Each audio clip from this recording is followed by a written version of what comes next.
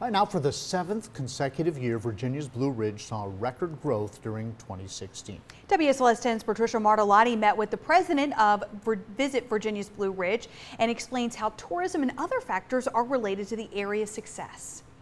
More than $1 million each month in new growth was generated in Virginia's Blue Ridge during 2016. It was huge, and the most important thing is that it's creating more employment as we're approaching nearly 8,000 people employed in the travel and tourism industry.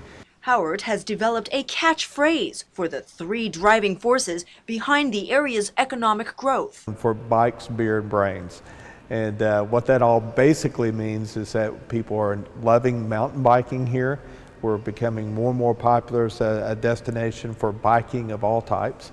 We're also known for breweries with Deschutes and Ballast Point and other breweries that are opening up. This year, there has been a growth in sports tournaments. We have 189 different sporting events and tournaments that are occurring in 2017.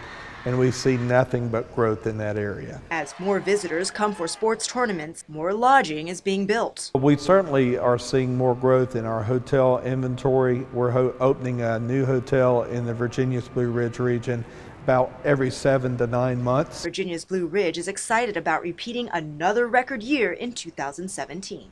In Roanoke, Patricia Martellotti, WSLS 10.